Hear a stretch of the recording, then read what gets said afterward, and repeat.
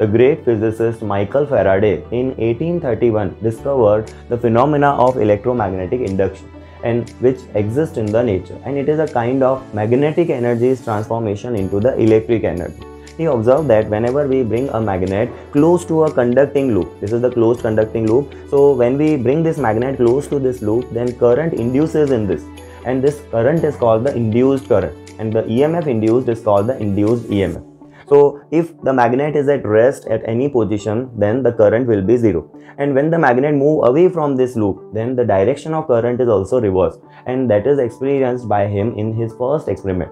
So when we bring this north pole of the magnet close to this conducting loop, then galvanometer shows the deflection, let it is in the right hand side direction. When this magnet move away from this loop, then again galvanometer shows deflection but in reverse direction.